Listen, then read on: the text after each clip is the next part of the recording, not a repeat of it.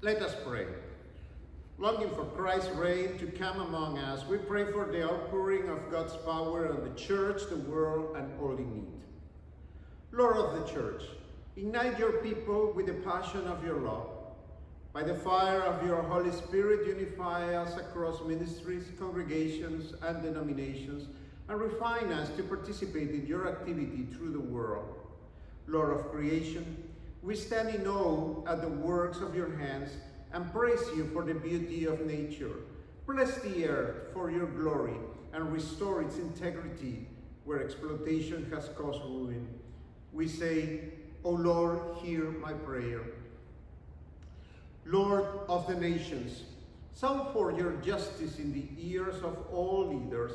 Increase concern for those who are most vulnerable, especially as international leaders force trade agreements and cooperate to end human rights abuses.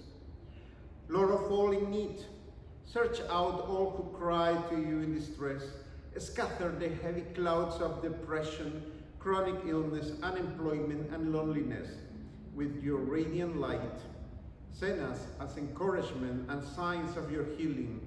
We say, O Lord, hear my prayer. Lord of the stranger, stir up holy restlessness in us to extend love to those at the margins.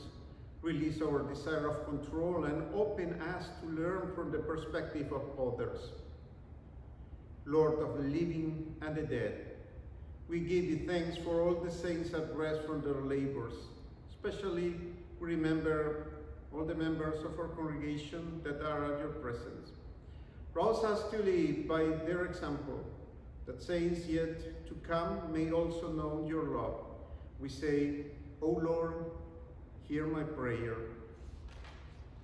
Receive our prayers in the name of Jesus Christ, our Savior, until that day when you gather all creation around your throne, where you will reign forever and ever. Amen. Lord, remember us in your kingdom and teach us to pray. Our Father, who art in heaven, hallowed be thy name. Thy kingdom come, thy will be done, on earth as it is in heaven. Give us this day our daily bread, and forgive us our trespasses as we forgive those who trespass against us. And lead us not into temptation, but deliver us from evil. For thine is the kingdom, and the power, and the glory, forever and ever. Amen. Receive the blessing. May the God of all creation, in whose image we are made, who claims us and calls us beloved, who strengthens us for service, give you reason to rejoice and be glad. And the blessing of God, sovereign Savior and Spirit, be with you today and always. Amen. And I wish you a very blessed week, and thank you for your continued support of our congregation.